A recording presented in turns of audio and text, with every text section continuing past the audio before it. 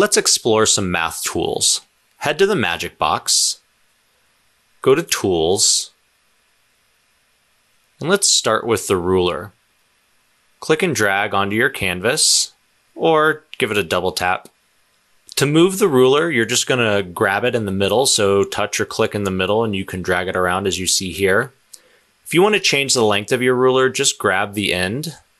You can see here you can drag it to make it smaller or bigger. Then if you want to rotate it, touch where it has inches or centimeters, and then just drag it up and down, and this will let you change it. You'll notice that as you drag up and down, on the left, there's a degree indicator, which will show you the degrees that the ruler is at. You can also switch between inches and centimeters, so if you want them on different sides, there's this directional arrow next to the degrees. If you click or touch that, you can see here that we can swap them back and forth. Now, in order to draw a line along my ruler, first place it where you want it to be, and then choose your pen tool from the main toolbar. Once you have your pen tool, just trace along the edge of the ruler, and it will draw a straight line. Let's look at a couple other tools. So head to the Magic Box, and this time let's add the square and then the protractor. Kind of like the ruler, you can drag the middle to move it around, or if you grab the sides, you can rotate it.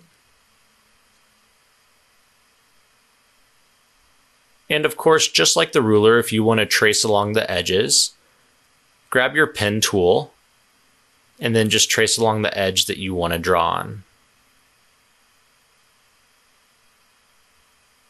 Now the protractor is a little bit different because when you trace along the edge of a protractor, it's going to make an arc. So there's two ways you can make an arc. The first way is going to be just as you see here. So there you have 70 degrees.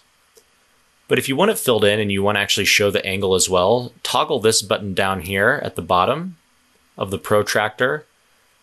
And now when you draw along and you let go, you'll see here that it fills in the arc.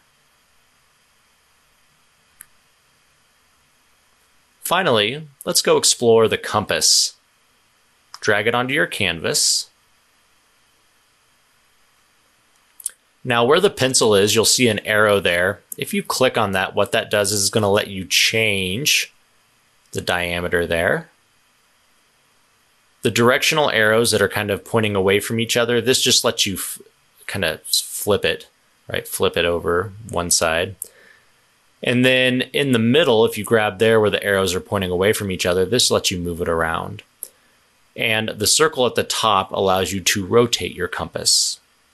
But if you actually want to draw a circle, make sure you select your pen tool, and then at the very tip of the pen, just touch and drag or click and drag and rotate the compass around.